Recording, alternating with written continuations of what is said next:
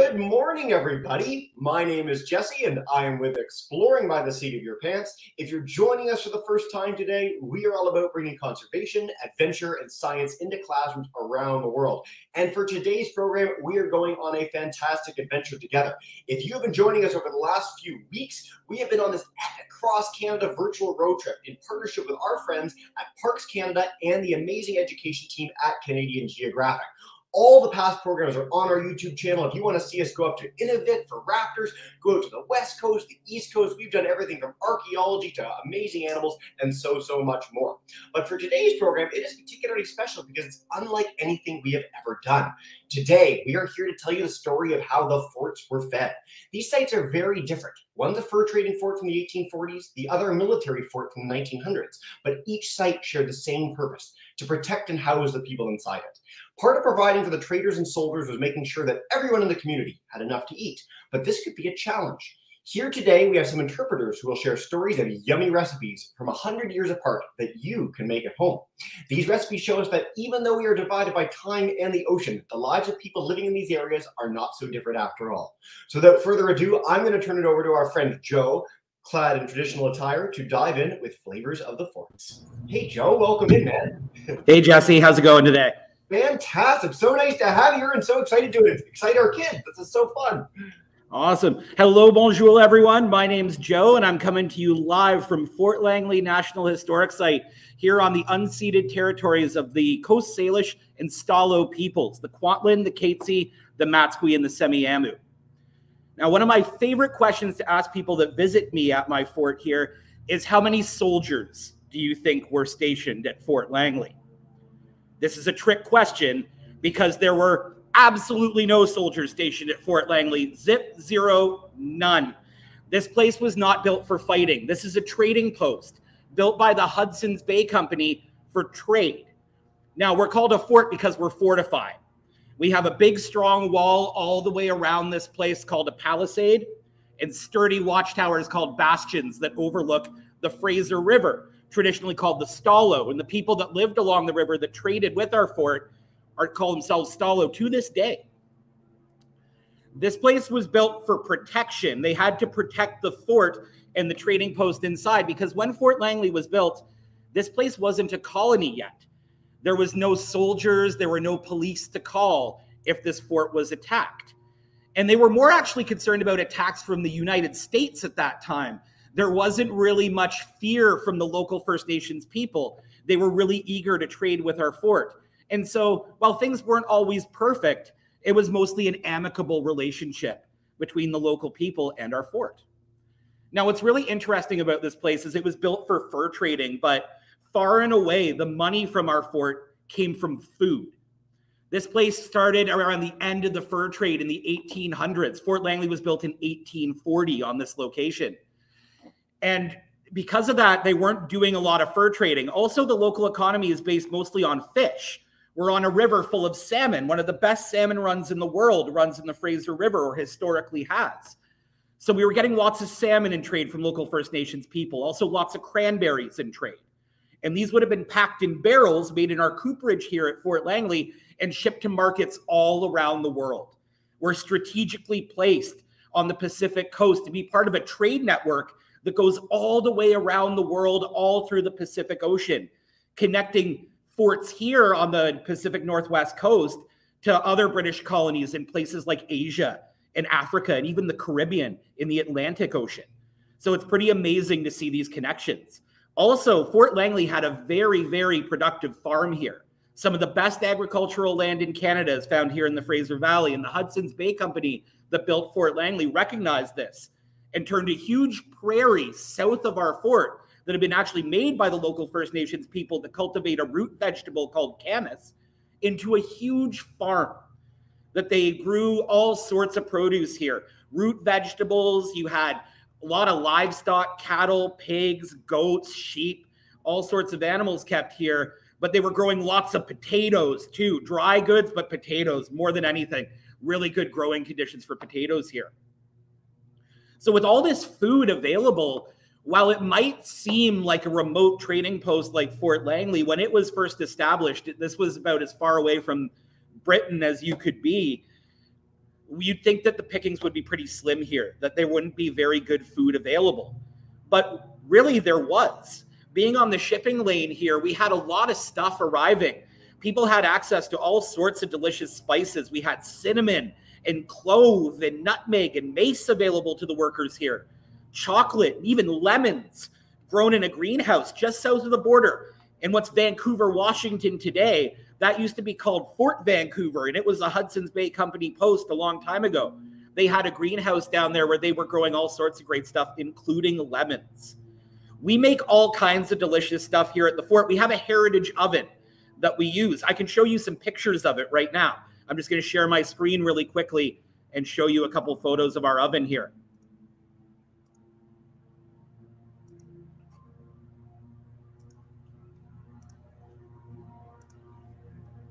There we go.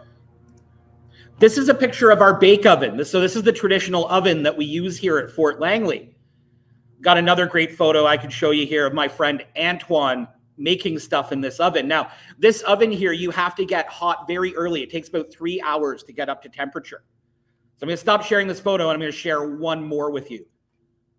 My friend Antoine here. I'm glad ovens still don't take 3 hours because my lunch would be ruined. It's just not good. Me too, man. Yeah. We've improved. So this is my friend Antoine, who is truly a wizard with this oven. You can see some of the delicious stuff he's made, sourdough loaves and muffins. You can make all sorts of great stuff. He sometimes makes lemon scones, and people ask him, where would they have gotten those lemons? Well, I just told you, down at Fort Vancouver. So amazing stuff can be made in this oven. All sorts of food was available to the workers here, including things like these delicious biscuits that I made just yesterday in the oven. So these are some cranberry bannock biscuits. I've shared the recipe with Jesse so he could share it with you guys. It's very fun. You can make it at home in your own oven. You don't need a wood fire traditional oven to make these bannocks. Bannock is a Scottish name for kind of trail bread. And a lot of folks who live in places like Manitoba, I know we have some friends here from the prairies, from Eastern Canada, bannock was a staple food in the fur trade. A lot of people really liked eating bannock. These ones have dried cranberries in them. I mentioned we got cranberries in trade from the local First Nations people here. To this day, cranberries are an important cash crop here in the Fraser Valley. So they would be used to enliven things like the bannock biscuits that you might find on the table of the bosses in our big house here, made by our steward. We had a special servant who cooked for the bosses here called the steward of the fort. But also you might see this on the tables of the workers here too. They're delicious, really, really fun to eat. Now I know my friends over at Fort Rod, here I am speaking with my mouth full, have had some leaner times in the history. They're going to talk to you about some times when forts were struggling a little bit harder to feed themselves. So I'm going to pass it off to my friends over at Fort Rod. Hello, bonjour, everyone. My name is Emily, and this is my friend Ashley here. We are heritage presenters with Parks Canada. So, Haishka, merci, and thank you for joining us here today. We are at Fort Rod Hill National Historic Site at the mouth of Esquimalt Harbor on the traditional territories of the Songhees and Esquimalt nations. So Fort Rod Hill was built as a military site in the Victorian era, so way back in the 1890s, to protect the colony of British Columbia from threats by sea. So throughout its history, the guns of Fort Rod Hill have looked out over the Pacific Ocean, ready to fire at enemy ships.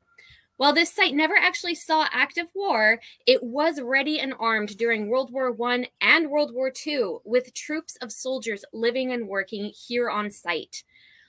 So we are standing just outside the canteen building. You can see behind us here. This is where soldiers who trained at this site could come to eat their food and spend some leisure time when they weren't doing their drills and training. Today, Ashley and I are both dressed in the World War II uniform, such as like the soldiers would have been wearing here on site. Just like Fort Langley, our site does have tall walls around it to protect from gunfire, but instead of protecting fur traders, our fort was protecting the coast from enemy fire. Something else that we have in common with Fort Langley is the soldiers who lived here got hungry. Feeding an army during wartime was not easy, and the government actually called on civilians to help. To make sure that both soldiers and citizens had enough to eat, the government introduced something called food rationing. Now, food rationing is when the government restricts how much of something you can buy at one time to make sure that everyone gets a fair share. In Canada, we ration sugar, butter, meat, coffee and tea, and even alcohol. The food that we saved was then sent overseas to our servicemen and women fighting abroad and to British citizens who were faring far worse than us Canadians. Here at Fort Rod Hill, there were as many as 250 soldiers training and working during the World Wars. And just like you and me, all these soldiers got hungry. When they wanted a snack, they could come down here to the canteen to buy things like chocolate, soda, pickled eggs, and beer. But what about their main meals? It took creativity and teamwork to endure the rationing period. And to feed a fort full of soldiers, it took imagination and resourcefulness. This grocery bag we have here is full of typical items that you would find here on Vancouver Island in 1943, right in the middle of World War II. Let's take a look what's inside.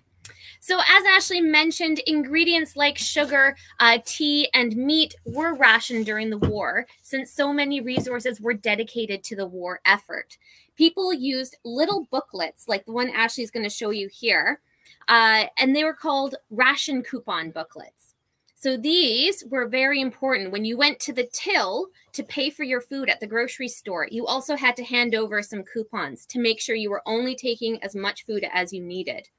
Even though if you had the ration coupons and the money to pay for your food, it wasn't always guaranteed that the food would be on the shelf every week. So you had to be very careful with how you used your ingredients.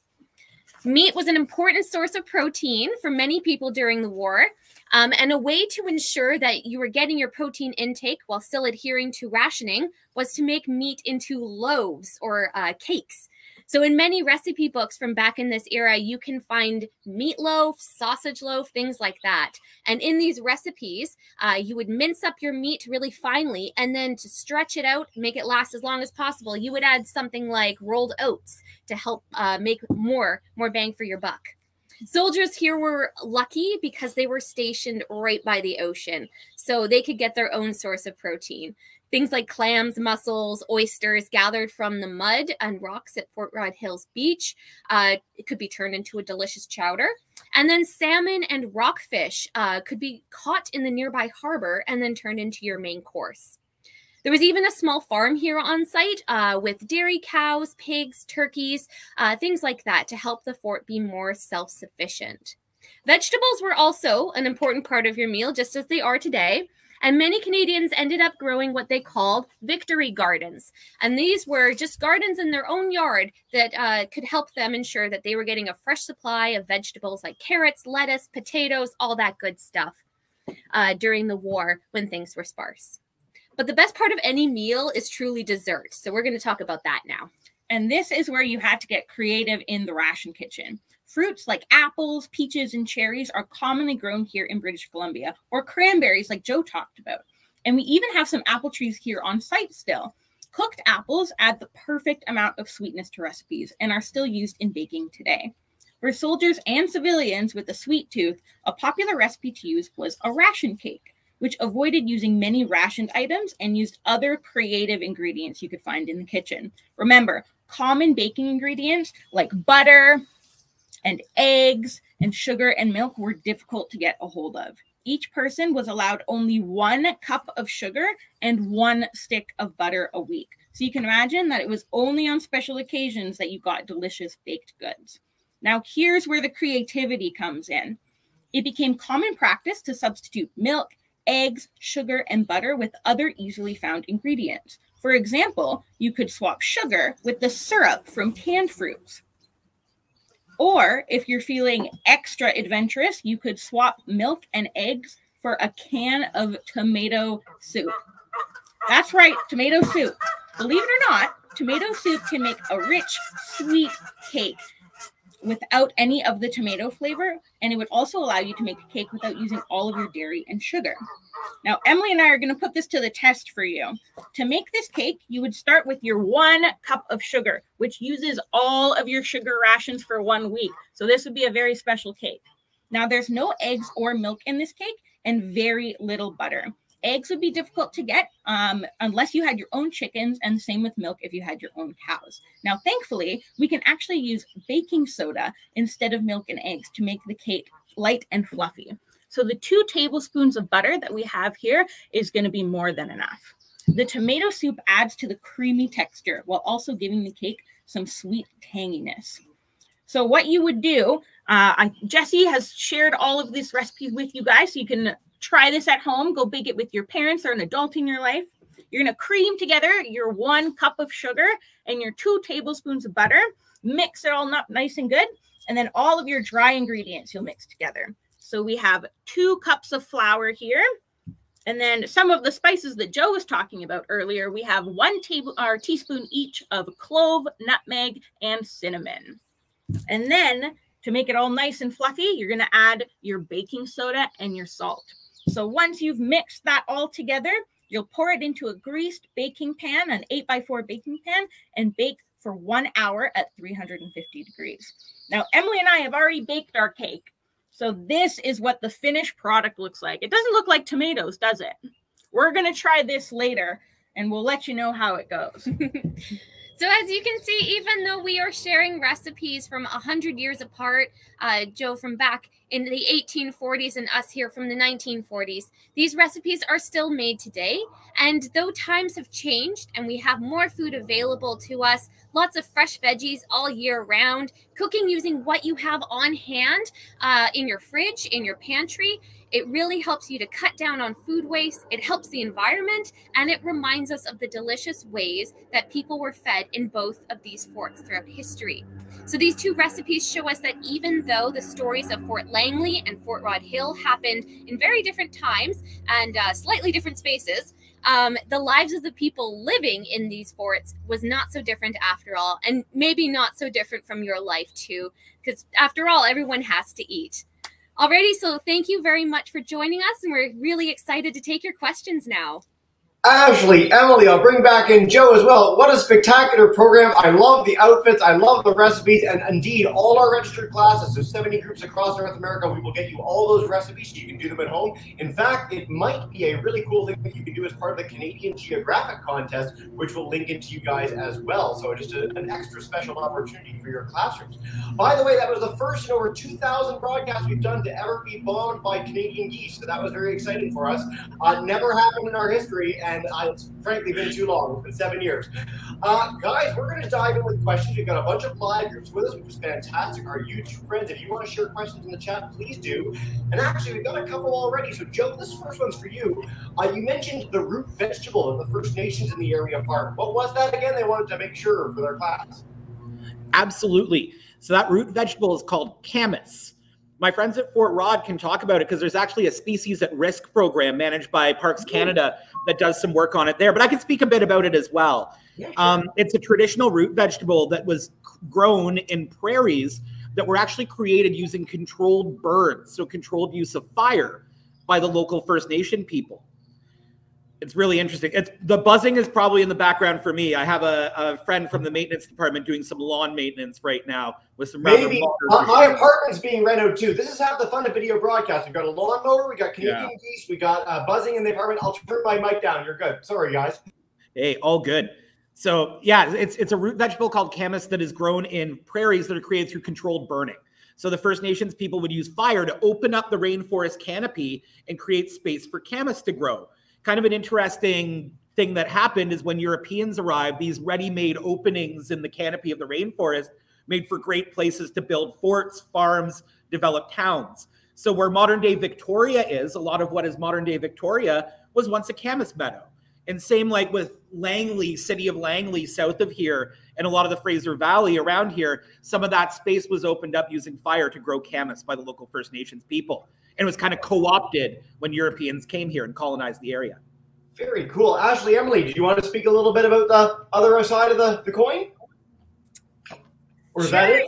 Yeah, we have a lot of camas on site here. Our site specifically, Fort Rod Hill and Fiskard Lighthouse, we actually have 1 full acre of Gary Oak meadow. And so it was reclaimed just from kind of field. And that's where we grow a ton of camas.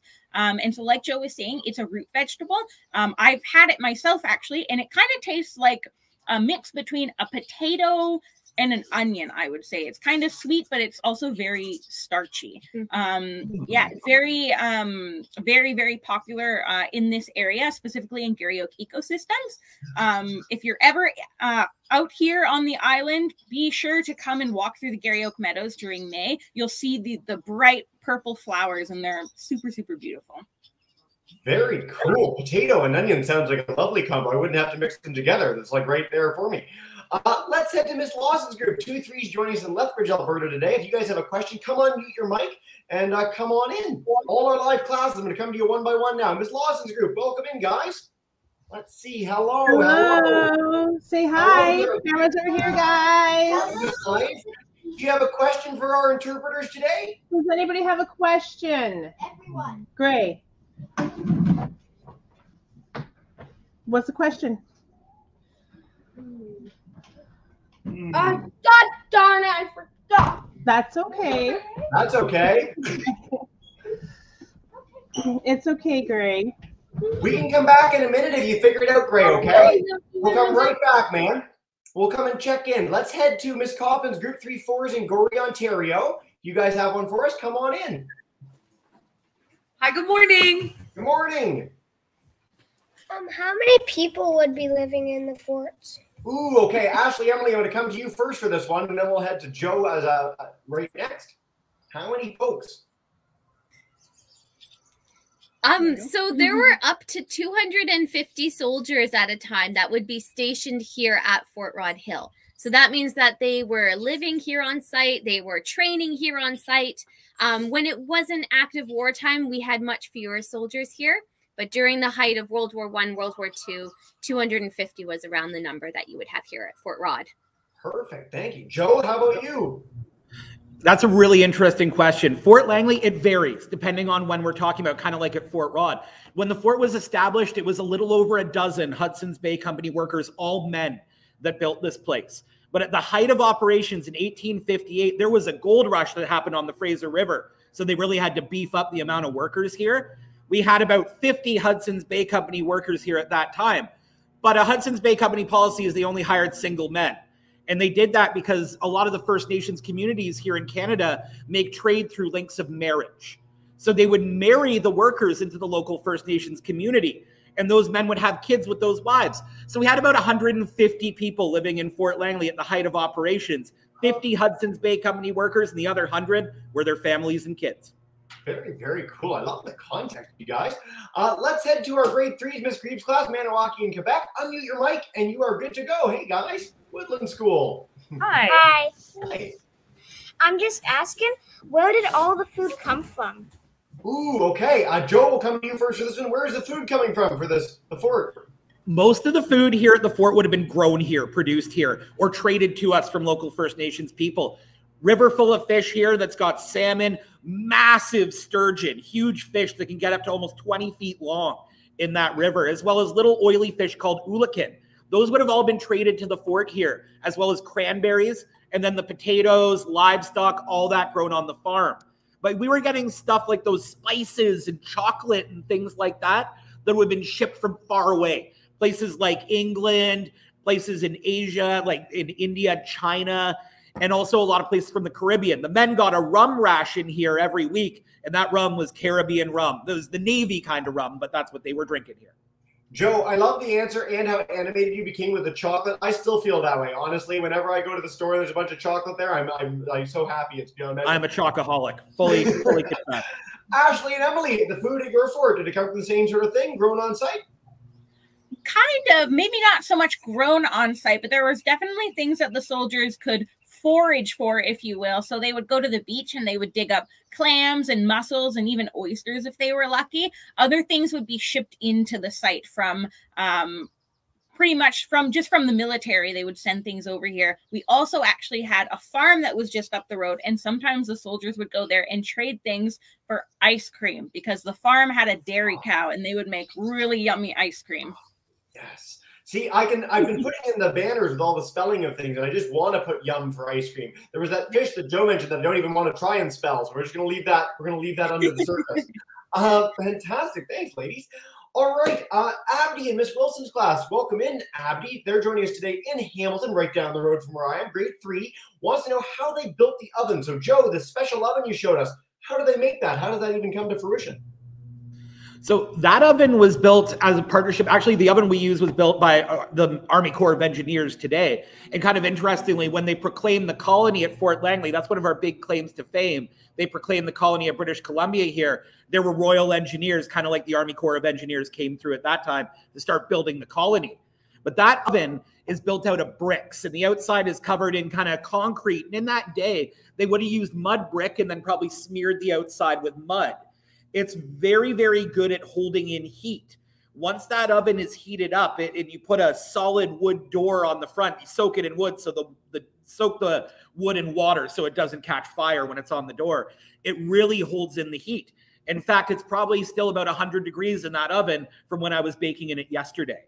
Wow, how cool is that? A lesson for our kids, though. Don't coat your oven in your house with mud. We're going to stick with the old-timey ovens for that sort of thing. Okay, perfect. By the way, thank you, Joe, for putting the name of the fish. So there's our fish name, which I would never have guessed in 100 years. I would not have won that spelling bee contest that they do every year. Very, very cool. All right, YouTube classes, you guys are so on the ball. I love it. I'm coming back to all our live groups in a minute. We are whipping through this Q&A, which is fantastic. But let's head to Miss Babbitt's class, grade 2-3 in Toronto. They want to know how you kept the food from spoiling. Do you have a way to keep it cold? So Ashley, Emily, I'll come to you guys first. How do we keep the food from spoiling in the 1940s? So there was a couple of ways that you could do that. Oh, we have some geese flying by. Hold on one moment. They're the best. Hazards. Exactly.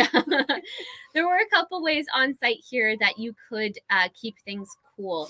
Or keep things from spoiling. One of them was we actually had a cellar underneath the canteen here. And that was the perfect location underground underneath the canteen.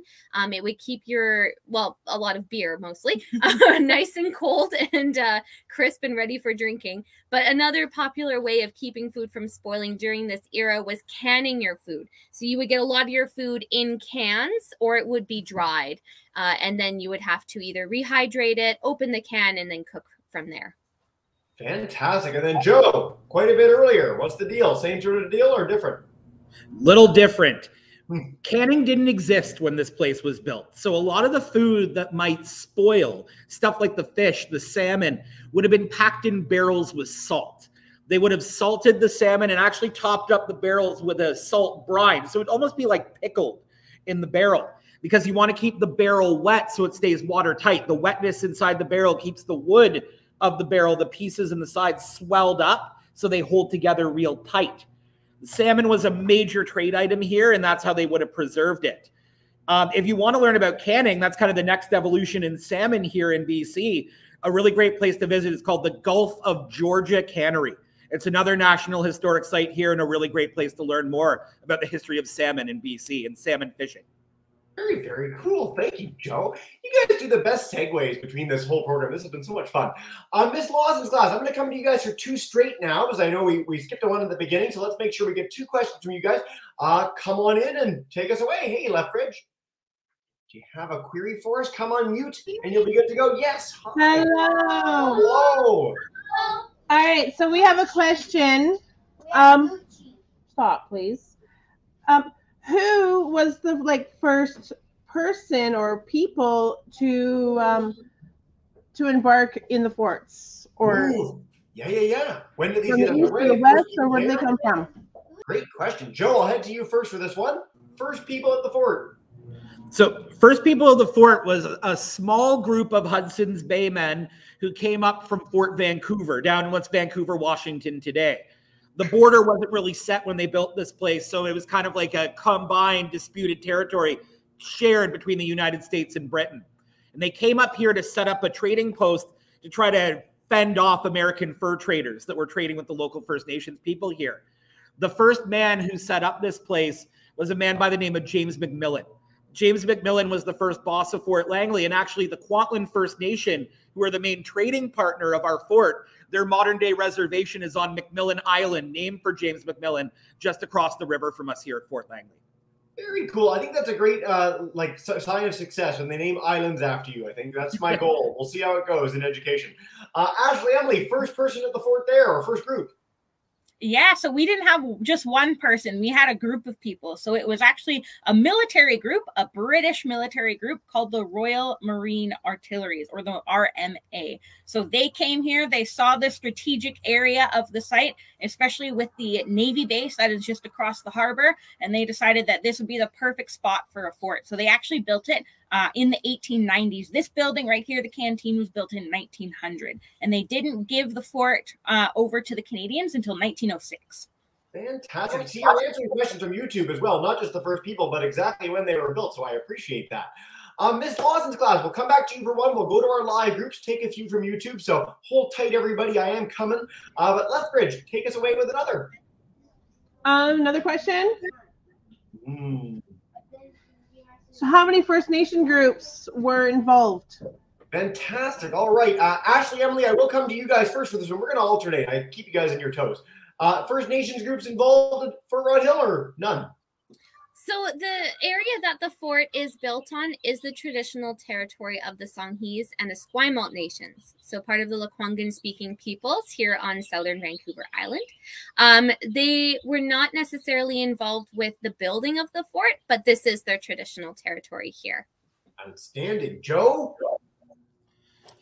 Hey, yeah. Fort Langley is on the territory of numerous First Nations. I named 4 of them in my presentation: the Kwantlen, the Katzie, the Matsqui, and the Semiahmoo.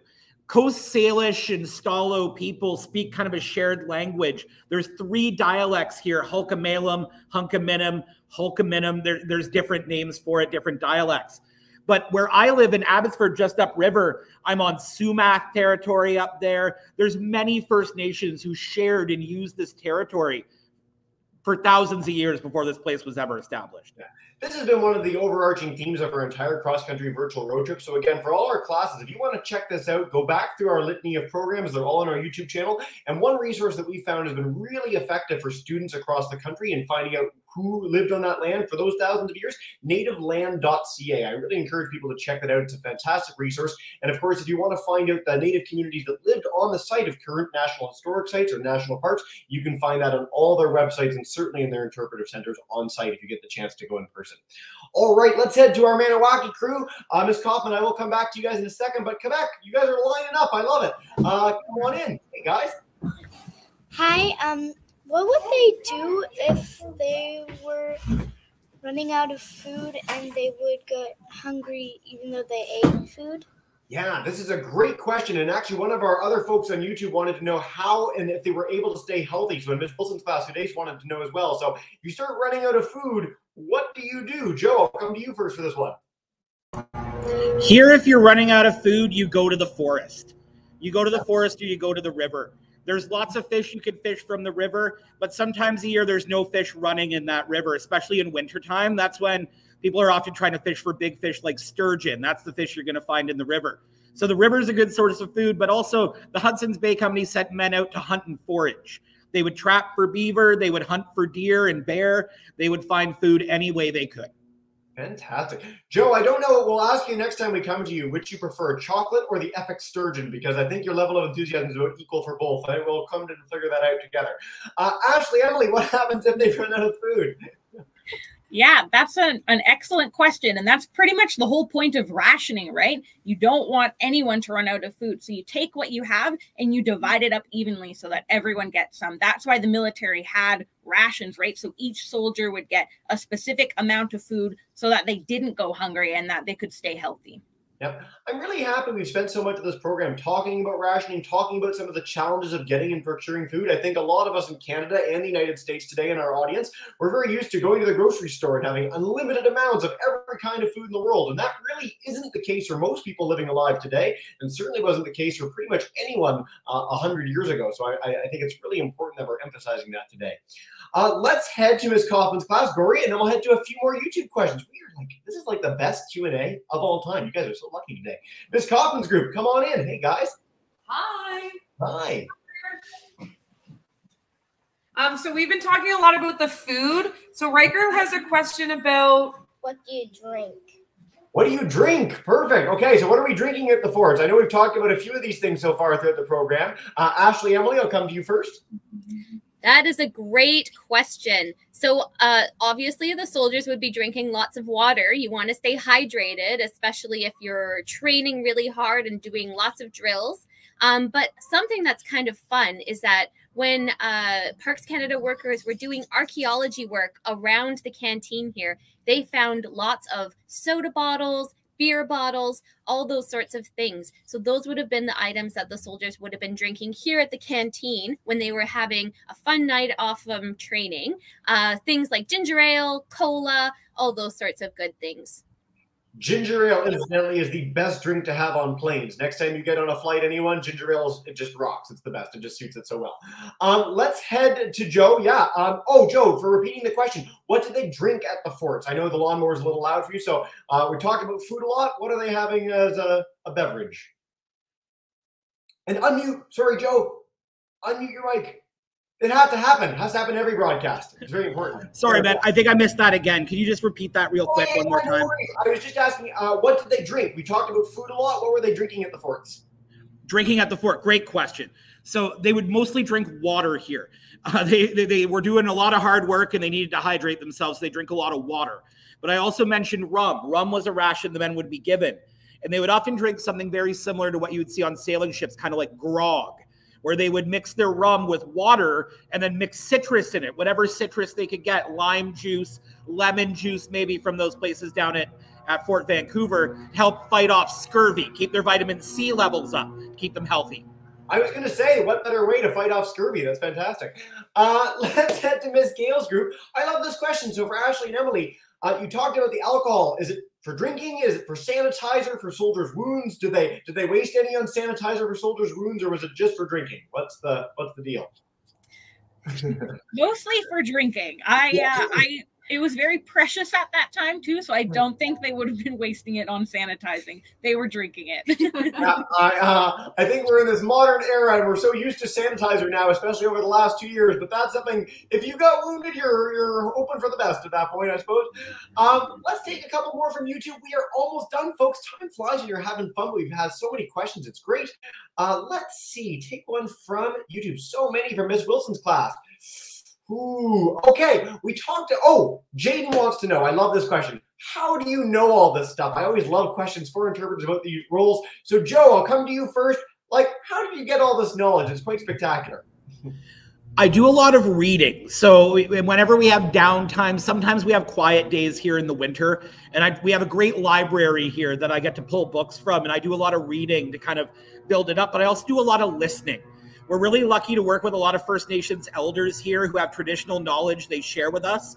So I try to listen as much as I'm reading and talking. As an interpreter, I do a lot of talking. So it's important to stop talking sometimes and open my ears up and listen.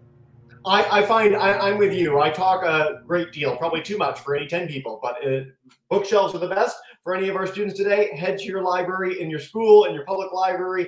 You'll never find a better resource of people or actual resources in your life. Ashley, Emily, same deal? Is it libraries and listening that helps you guys get all this knowledge? Definitely, for sure. We also have a really amazing archive here on site with original documents from when the site was active as a military fort.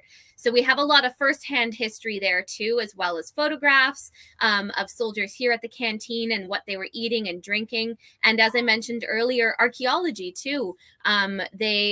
A lot of their garbage ended up outside the canteen, essentially. So we found all of their bottles. We know exactly what kinds of pops and what kinds of beer they were drinking.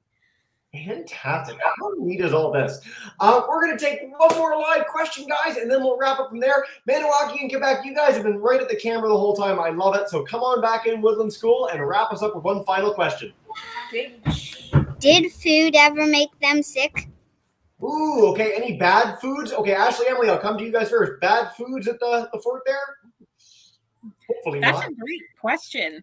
Yeah, there were definitely times that they would get sick, especially, you know, maybe if they were digging up clams that might, you know, have been sitting in the sun too long. They definitely could have gotten sick. Just like you and I can get food poisoning, they absolutely got it back then too. Yes. Joe, I assume the same deal a little earlier in the historical record too?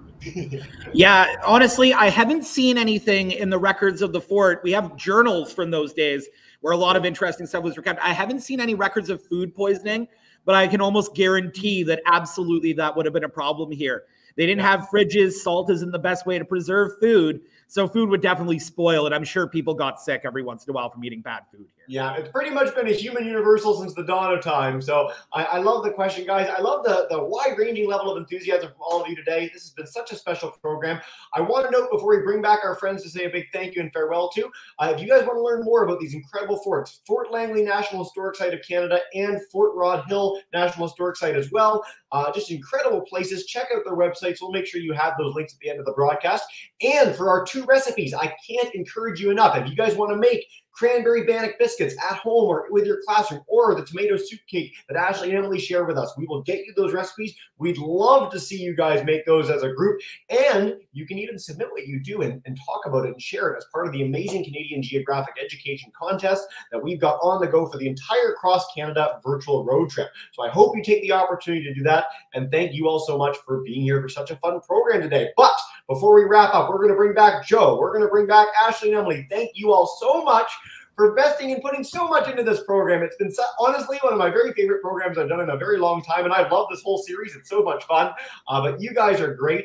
And we're going to bring in, I know, Ashley, Emily, you've done this before. Joe, you're new to this, but we wrap up every program by bringing in all our kids to say a big thank you and farewell. So Miss Lawson's class, Miss Kaufman's class, and our Woodland School in Maniwaki, thank you all so much for being here.